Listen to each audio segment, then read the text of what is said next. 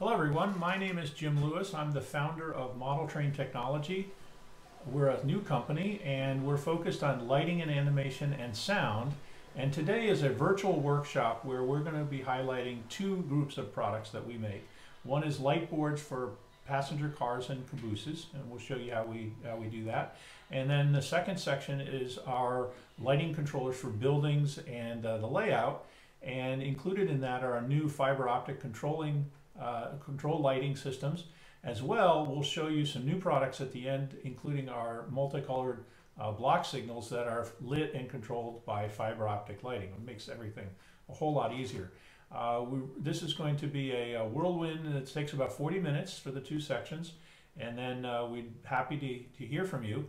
If you'd like to reach us directly, my email is jim@modeltrainman.com or jim@modeltraintechnology.com. Both will get you to me.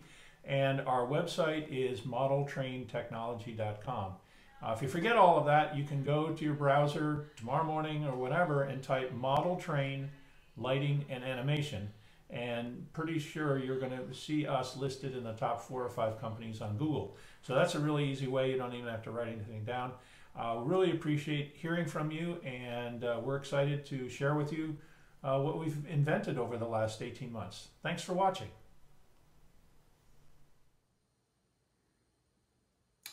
In this section of the video, we're going to talk about building lighting. As we talked about last time, we had the passenger car lighting, and we developed a circuit board for that and a decoder. Well, in this case, what we did is I'm an N-scaler, and this is where we started, so I built a board that has 16 circuits, not just the 2, and works quite simply. It also has the DCC decoder on it, and we just give it power, and we were going to select the loco and enter. Let's see, loco 3, enter. And there you go. And so we can control and set animations, and we started building all sorts of animations. We have flicker, blink, Mars lighting, fading in and out, random. And so we're going to talk about those things today. But anyway, this is the first LED controller board that we built, and I designed this specifically, I'm going to unplug it, to fit inside my N-scale building. So I'm going to open this up in a second, but this is sitting in the roof. And right now we have this on animation mode, and I've set almost all the pins to random. You can see this one blinking every once in a while. This building over here is kind of cool because it's the smallest N-scale model building. This is actually a pre-built one from Woodland Scenic. And what they do is they have one LED inside in the roof, and then they darken all the windows. So the first thing that I did was just gutted the inside of the building and put some frosted glass. Pretty simple, just taking all of that out. And then what we have here, I'm going to turn this around so you can see that the controller board is actually in the back of this styrene room carcass, if you will. So it's pretty simple. Just cut some styrene, glue it together with super glue, and on the building lights, like this yellow entrance light here, we used that same technique. We used a warm white bulb and kept dipping it in clear gallery glass. It dries crystal clear. And then the last coat or two, we used pumpkin. And it turns out that pumpkin produces the best orange for our purposes here. And the beauty of this is, and that will just slide on right there, is that underneath all of this, there's only 2 wires coming out to my layout. So in the building, there are 2 wires going down, and that's pretty easy to connect. This upper right-hand window here, you might see it flickering in different colors of red, green, and blue. We use a RGB red, green, blue LED connected to the circuit board, and it simulates a TV. So that's pretty cool, and you can do that. It doesn't take much. This can be programmed with your DCC system. I'm going to take this one apart so you can see how this one's made as well. It's a little bit trickier to get this guy off just because of the styrene and everything connected. But there you can see the circuit board on top. And this can be powered from DCC. You can create a zone specifically for your animation and lighting if you'd like, or on all of the boards there is an extra set of pads, connectors, that you can run a 12-volt supply so that you're taking up only the DCC signal but supplying the lights to the building is coming from another source. So that's a lot of flexibility in that. And this is one of my favorite buildings. And I'm going to just turn it around like this. You can see we've also used a gallery glass dipped 0402 light in there.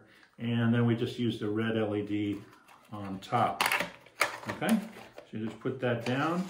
And that's pretty cool. There you can see the two wires coming out from under the building. All right, so that was the micro board is what we call that. Then we started thinking, all right, well, so if we're going to connect Woodland Scenic and other product, what else is out there that we can use? And we looked at the hub system, we looked at all of the different capabilities, and we weren't really satisfied. So we built the first, specifically for trains, this is called the LED scene controller, now lighting scene controller. Uses another power supply here. All the plugs are plug compatible with Woodland Scenic. But we didn't like paying $4 a light. These are Woodland Scenic lights here. This is one of our little junction boxes. These are about $4.50 even on Amazon or eBay. It's pretty expensive. So we wanted to have people light their buildings and do a lot of it. So we manufacture our own, what we call these LED chips. We have these assembled for us here in Orlando, Florida, including the connector. And this is plug compatible completely with Woodland Scenic. There's no resistor on this, so you don't have to worry about it. We've built all the electronics and all the resistor, power supply, different voltages can all be supplied and controlled by the scene controller. Now this is our demo unit for our dealers, and we just took a Woodland Scenic's flat kit, painted them up, I put a magnet in so these will stay intact. And we have two different kinds of lighting here. You'll notice this shine through, we have a frosted glass type. When you do that, I recommend you put the light directly in the back of the back wall so it shines out through the frosted glass properly. Here I just I went to Google Images and cut up some cardstock and folded it and put that inside. Now you might, in the last demo I did, I made this blinking. This should have all been random. So let's change, I'll show you how simple it is to change the special effect on any one of the ports. So here's our controller. Right now, without the display on, it's in animation mode, and that's just the running mode, if you will. So I push this button and hold it, and now it shows port 1 on the left side and the animation effect on the right side. There are 99 special effects. Plus, you can also use CVs to fine-tune this. There's over 5 million capabilities, 5 million settings that each individual controller can be set to. So what we do is we push the up and down buttons to move to the LED port that we want to control, okay? And this is the one that was blinking. So let's change it to Mars effect. So that's a sort of fading up flash and fading down. And right now you see port 4 is set to 3. I know 3 is blinking. So if I push this to 4, I know that's the Mars effect. And I save that. And then I push it back into animation mode and just watch what happens over here. It's as simple as that to program all of the different effects for the ports. Now there's 16 ports on the controller. It also has a full DCC control decoder in it, and it can be set to behave as a multifunction decoder or an accessory switch. So each one of these ports can be operated by a switch, and you can have multiple controllers overlapping switch numbers or in parallel, it doesn't matter. We have the connectors that I mentioned before, so you can connect 64 LEDs up to a single controller. The controller has a 1 amp capacity. Each port has 100 milliamp capacity. So you couldn't fill all the ports with 100 milliamps because that would be 1.6 amps. But that's more than enough. We ran a demonstration test case, hooked up 64 LEDs just like this, plugged it in, and running at 50% power just worked great. Again, each port can operate and be set to a different special effect. And if you were to buy all these special effects, whether it's flashing police cars, alternate flashing, marquees, welding effect, lightning effect, if you were to buy 8 or 10 of those, you've already paid for the unit. So this is a much better way to go. You can put this near your control system and then run the wires out as you need to the layout. Or there's various versions of this. Here's another version which doesn't have the keypad, but this works like the board I showed you earlier, and it's fully programmable via your DCC system, and this could fit right inside the building. So lots of options in terms of the configuration there. All right, so let's bring up another demonstration here.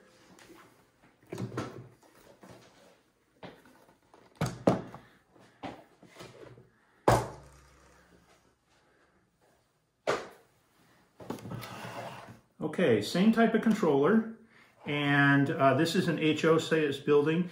These are 2 lights that I got off of eBay. They can be controlled. Here's the Woodland Scenic police car that I took apart. I added some more LEDs and connected that up, and so they can be controlled separately. And here is just the hotel. You've probably seen this before. And in this case, I used the roomettes. They're cardboard cutouts for the rooms, and just glued the LED right on top, and then just ran the wires out back. Here's a couple of our junction connectors, and that's the way that worked. And like I said, here's the controller, and this will fit right inside. If you want to have all of the wires inside the building, and then just have the 2 wires coming out to control DCC. All right. So let's show you another controller we have here.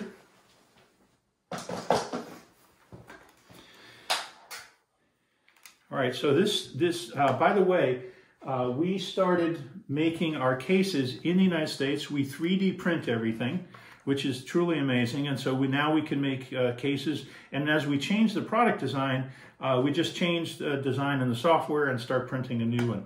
Here's a test board that we use for configuring and testing. You can buy this on the website when you buy the controller.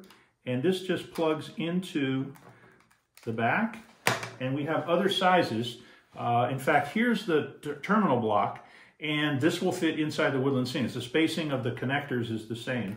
Theirs is actually a 4-block hub. So there's a version of this which has 4 blocks, and you can connect that up. All right, so let's plug this in and turn it on. I'm going to try to do this upside down. So 111 means this is in the multifunction mode. If it was 2222, it would be in switch mode. And you can see now you can combine effects working the special effects across ports. So this is this is what I call the race. And then there's another one that's chase, so it just goes one way like the landing lights. And here's one where we're going to use the CV's programming ability on the controller without, we're not connected to DCC, but we keep consistent with the DCC system. And we're going to change the rate of speed of that special effect. So I've moved it into configuration mode. And again, you see port 1 here, and I can just go up and through the ports, okay? But we're going to do something that affects all of the ports. So I'm going to go and hold these bottom 2 buttons for a couple of seconds, and it'll flip into CV mode. So C stands for CV mode, and it's at 208. This is typically the one that's used for triggers, but what we're going to do is we want CV 122. So we can go up or down, doesn't matter. We're going to get ourselves to 122.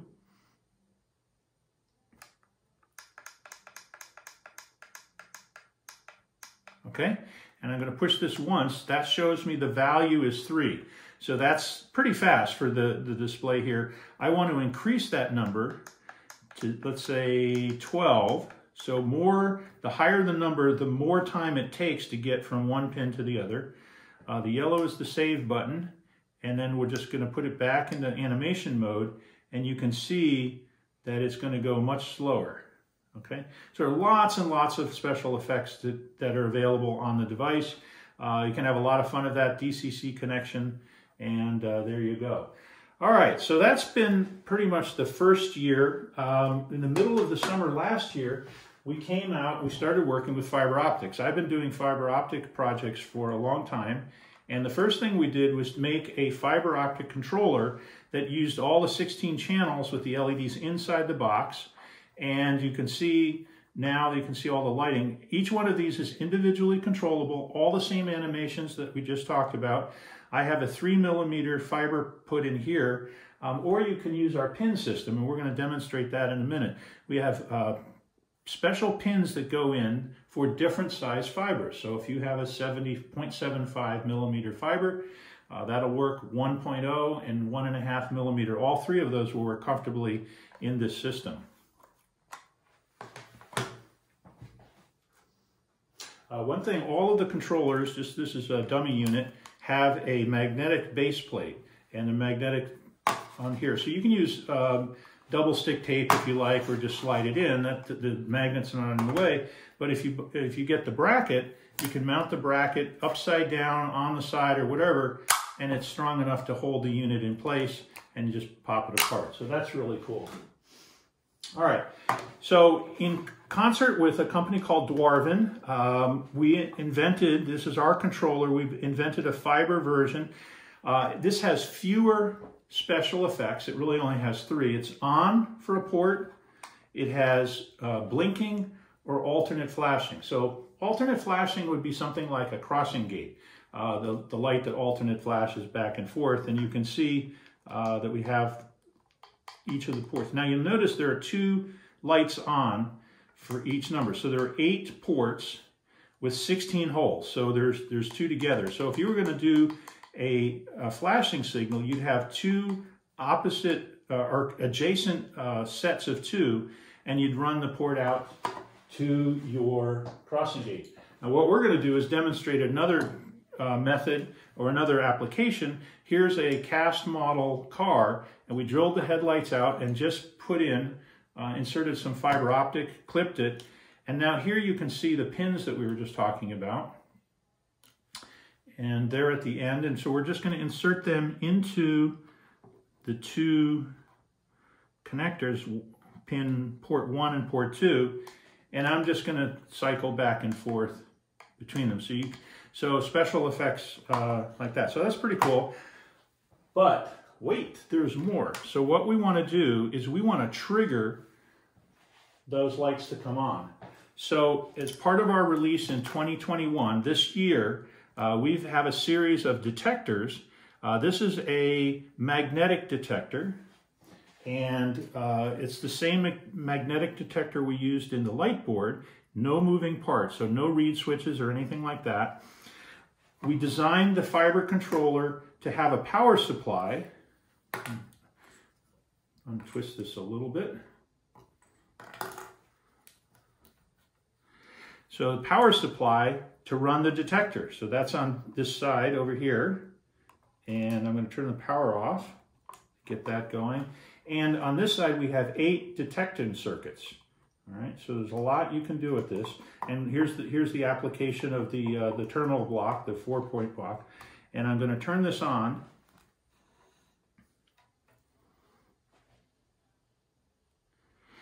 Okay, and so we have nothing on here. I'm going to roll this across, and you can see I've set this to alternate flash, triggered by this magnetic detector, and it has a timeout of 5 seconds.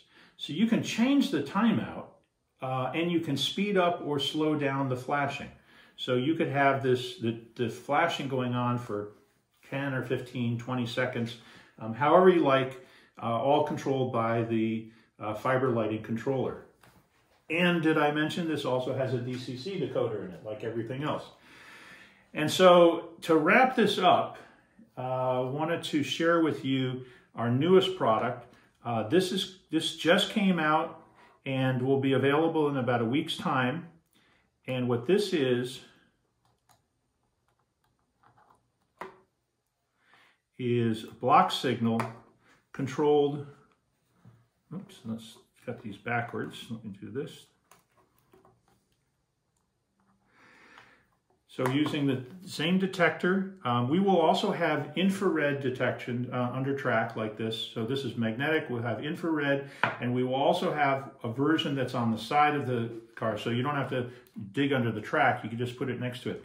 Now, when the car goes and triggers the light, you'll see that the light changed from green to red, and there's a timeout period, and then it will change back to green. And you can adjust that time period. So how simple is it to connect our block signal? Here's the block signal. I ran a hole through the layout. Here's 2 fibers. These come in 10-foot lengths, so you can just run it out to the controller, literally just plug it in like that, go to the other side, plug it in like that.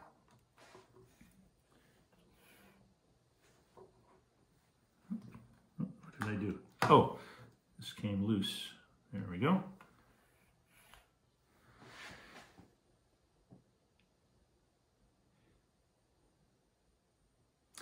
In February, so this is a red and green. So this is a really simple one. We will have a dwarf version of this. And then in February, we will have a unit, a controller that's about the size of this box.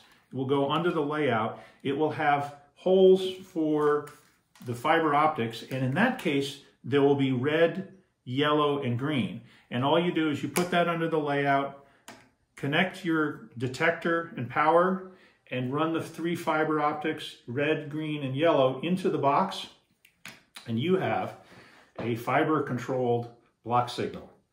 Thank you very much. That's it. Now, we'd be happy to take questions and answer any curiosities that you have, and thanks for watching.